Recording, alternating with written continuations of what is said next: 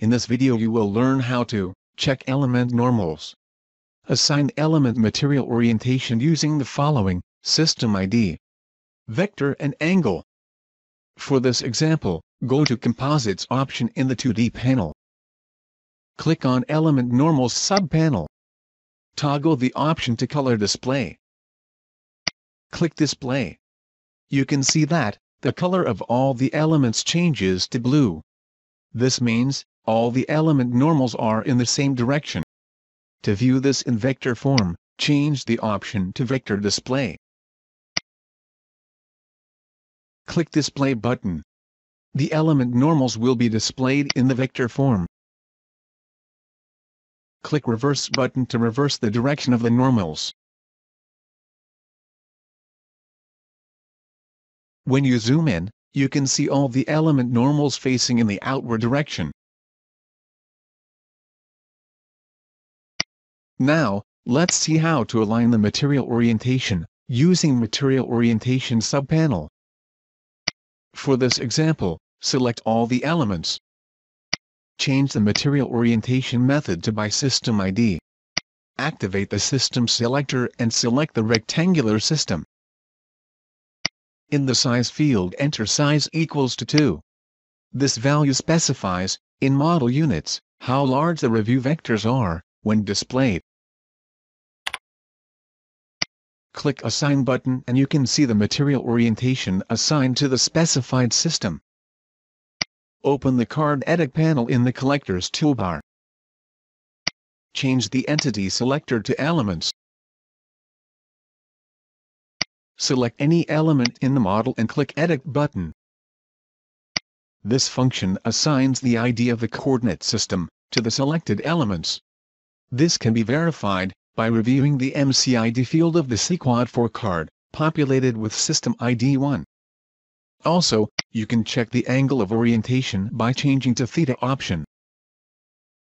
Let's go back to the Composite panel and check other methods to set the material orientation.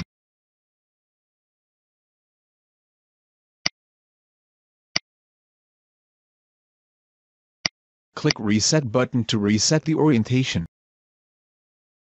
Select all the elements again. Set the material orientation method to by system axis. With the system selector active, select the rectangular system. Set the local axis about which the material is to be oriented.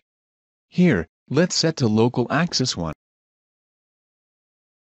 Click Project button and you can see that material is oriented to the specified system axis. Reset and check how the orientation changes for different local axes.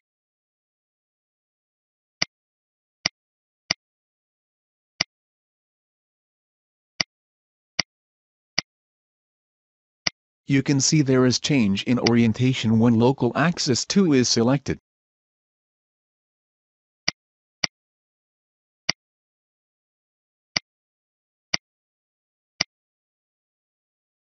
This shows the material orientation for the local axis 3.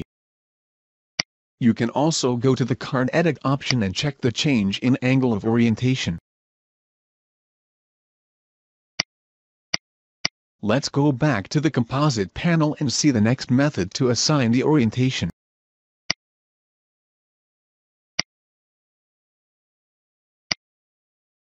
Select all the elements. Set the material orientation method to by vector.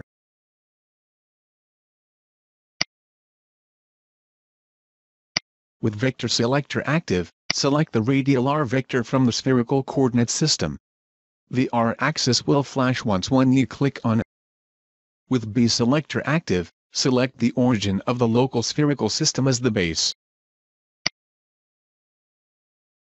Click Project button and you can see the material orientation assigned about the specified vector.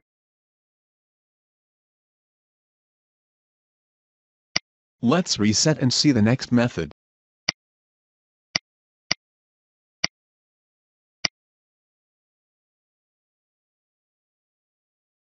In the angle field, enter 45 degree. Click Set button, and the orientation will be set to 45 degrees. To cross-examine, go to Card Edit option.